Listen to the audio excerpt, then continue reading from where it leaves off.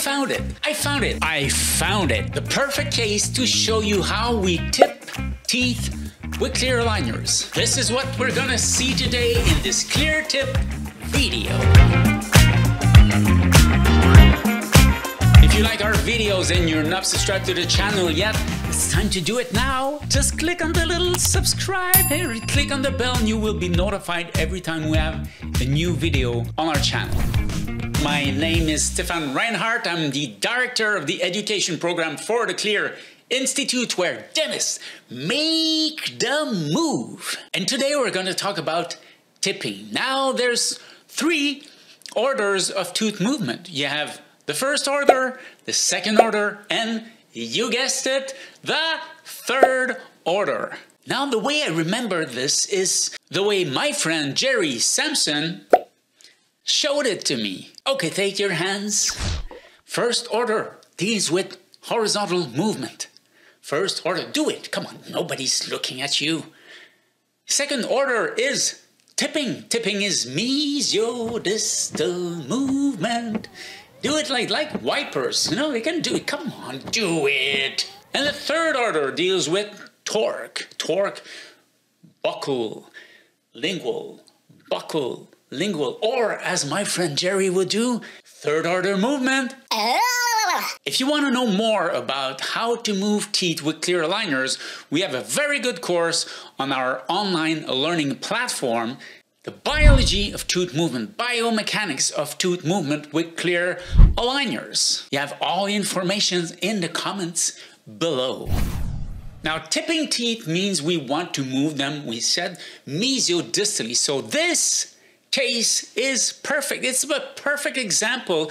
The teeth are, the initial position of the teeth are perfect to really apply the force, a natural force, to bring these teeth together and close the space. And it will help you understand the mechanics of tooth movement, how we apply the force, where we should apply the force.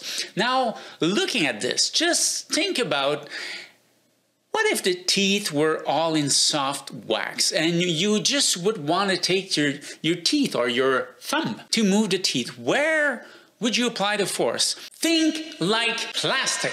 Think like an aligner. Now, you're an aligner. You're covering these teeth and you want to make them move like this. How would you apply the force? Where should you? I mean, let's face it, the facial surface of these incisors is flat. It's smooth.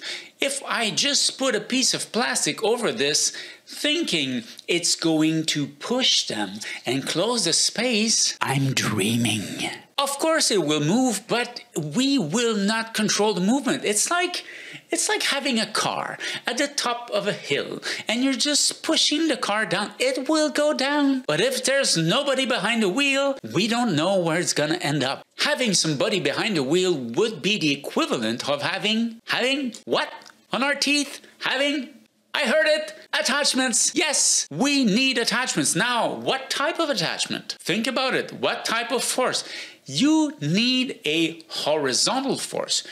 To move teeth like this, you would push like this. You would push them. You would push with a horizontal force. One thing that can help you decide what type of attachments or the orientation of the attachments is that usually attachment will be perpendicular to the force we want to apply. So if I want to apply a force like this, I'm going to have an attachment like this. If I want to apply a force like this, I'm going to have an attachment like this. Perpendicular.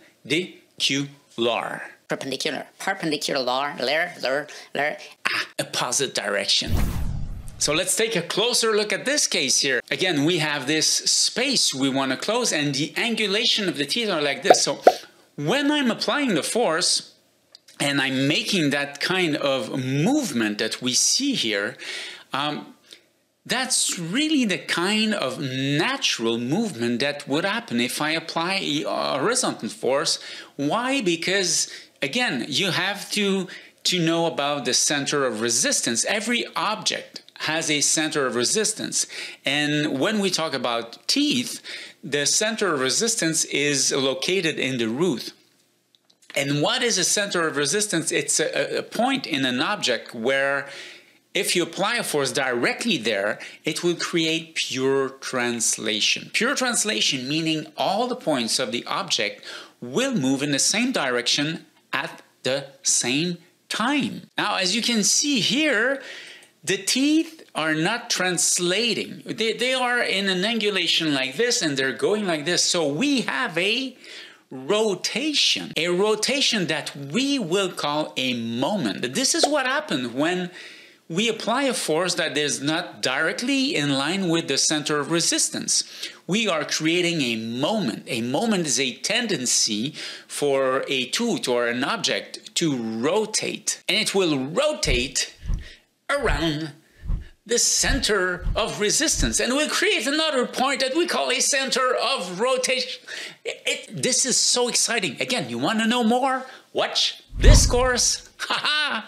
So knowing this, knowing that the initial position is perfect for that type of force, we will add attachments. Now, what type of attachment? How would you orient the attachment? Remember, perpendicular to the force. We're applying a force like this, we're going to have an attachment that's going to be vertical. So if we go and we look at the attachments, this is what we're seeing.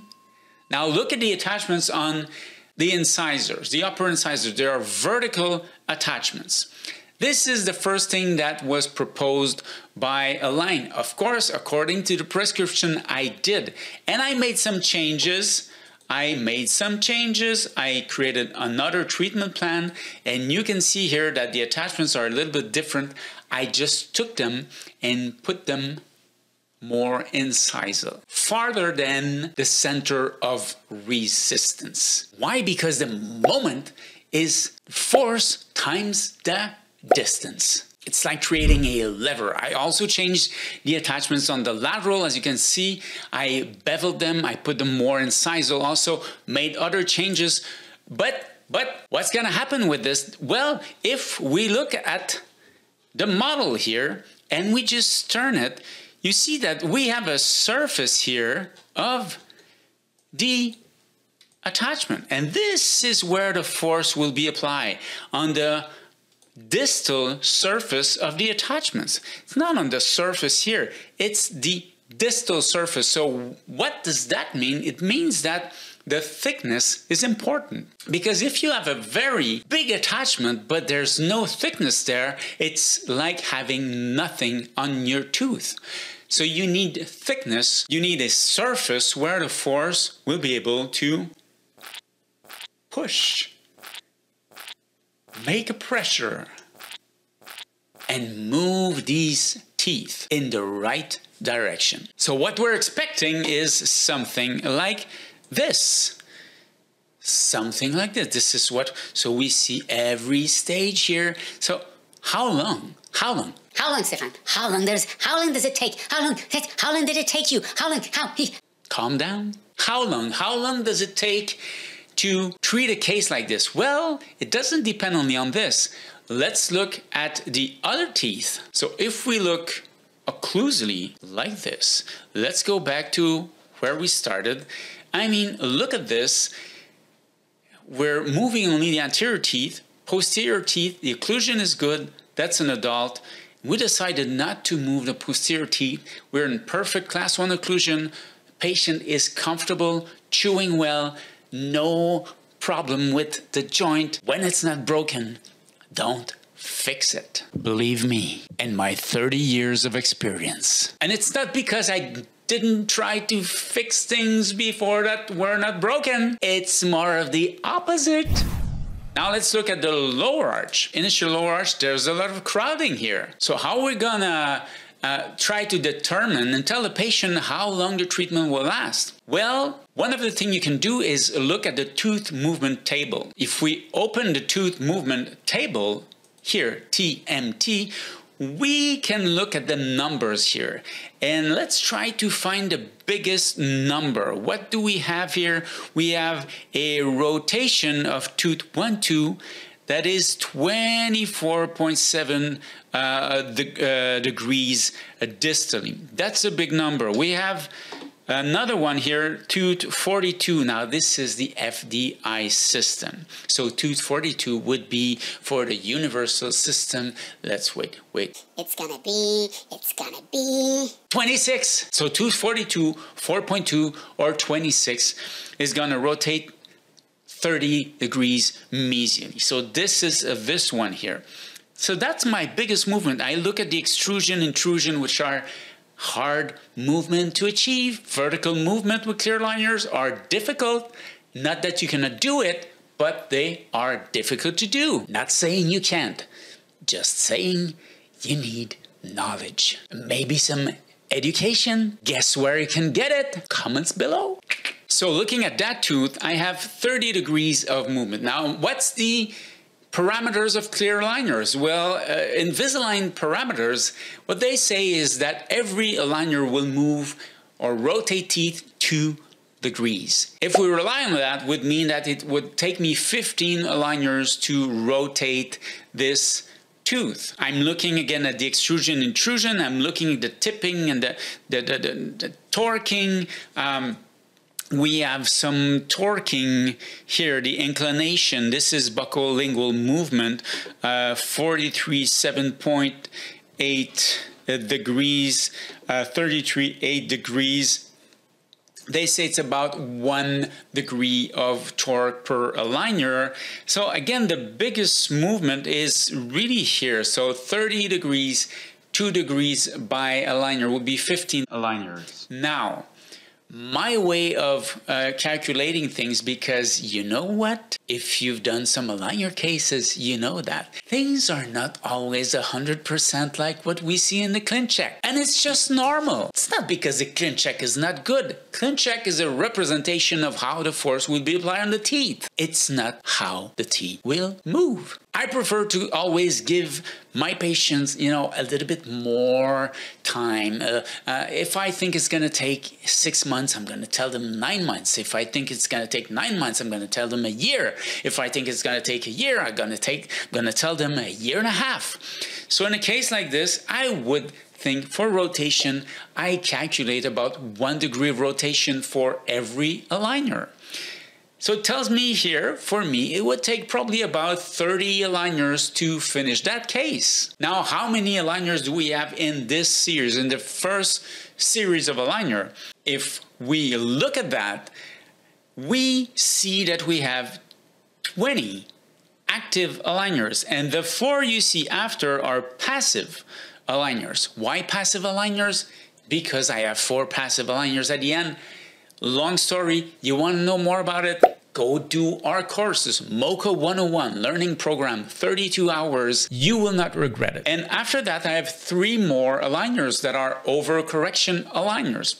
So really my series could finish at 20. So 20 is less than the 30 I was expecting, but maybe I will need more. So after 20 aligners, what happened? Because that patient already wore these 20 aligners. So let's just check what happened. What happened with these 2 incisors? Let's roll the drum here.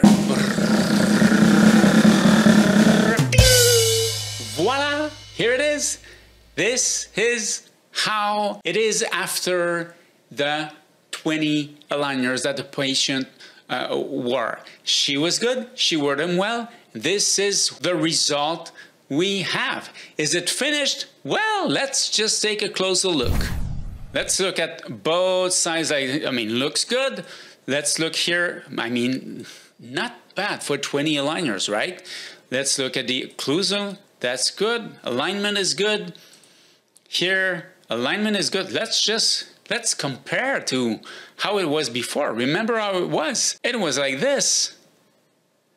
Isn't it nice? Look at the difference. Before and after. Not bad. 20 aligners. 20 aligners, and knowing what to do and how to do it and how to use these attachments. Because doing the same thing without attachment would certainly move the teeth. I just don't know where they would end up. But you know me, I know you, you're a dentist, I'm a dentist. You know me, I know you, you're a dentist, I'm a dentist, and we are all perfectionists. You thought you were the only one. 9. No, you're not. We're dentists. We're perfectionists. This is why sometimes we get people crazy. So I just found some little things I wanted to fix. Not big things, but, you know, just little things I wanted to fix. So just 10 more aligners to just correct a little bit the overbite, close the little residual spaces, you know, just finish it perfectly, because I want things to be perfect. So remember what I said from the start. I said 30 aligners. 30 aligners. Now we have 20 on the first set. We have 10 more on the second set. Some say these things are arranged. No, not at all. But again, it just gives you an idea. When you look at the rotation, look at the intrusion, look at the extrusion, look at how much torque, look at the biggest movement you're doing on an arch, and it will give you an idea of how long the treatment can last. And your patients, they want to know that. You want to know that. So I hope this will help you prepare and plan your cases better, especially when you have some tipping involved. Again, if you want to know more about clear aligners, clear aligner treatment, how to treat patients with clear aligners, if you want to understand clear aligner principles, if you want to master clear aligners, go and check our programs. We have the M.O.C.A 101, the M.O.C.A 201, all courses to really help you learn, understand, apply, master, use clear aligners and have fun with them. And if you liked this video, please give us the thumbs up, because then Google knows that people like you like that kind of videos. And if you're not subscribed to the channel, what are you waiting for? Just subscribe and click the little bell. You will be notified every time we have a new video online. My name is Stephane Reinhardt. I'm the director of the education program for the Clear Institute, where dentists make that move. That's everything I had for you today. I'll see you in the next video.